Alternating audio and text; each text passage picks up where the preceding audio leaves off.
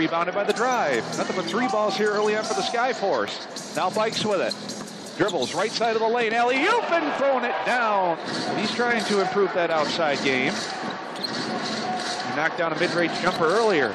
Now a nice backdoor cut by Morris. Lays it up and in with the left hand. That's good ball movement there. 4th game with the Skyforce. He's averaging just over 15 points per contest. Now Nnoko now. Nice spin move and a nice little jump hook there deep into the paint. Montero picked up his dribble. He's in trouble here.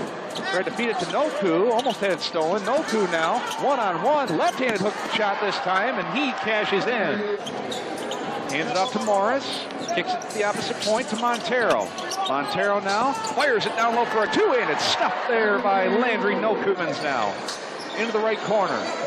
Couple of jab steps, dribble drive by Pryor, up and under, tough reverse layup was swatted out of there with 2 hands by Nnoko. Back the other way now, Morris down to Nnoko in the right block. One-on-one, mismatch with Mitchell. Left-handed hook shot there, baby hook goes in. 53, back the other way now. Fed underneath to Nnoko in transition, and he jams it down with 2 hands. Hook shot up and it pops in and out, no good. Montero saves it on the baseline to Nnoko. Kick out to Montero, wide open 3 from the left corner, got it. 6-point spread, they're actually going to review it here at the next stoppage. Next timeout, that is. Nnoko, nice backdoor cut there for the 2-handed slam by Montero.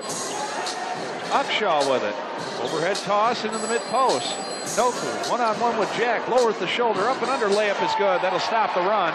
The 2-man game with Willis into the front court. High post, Nnoko, cutting action.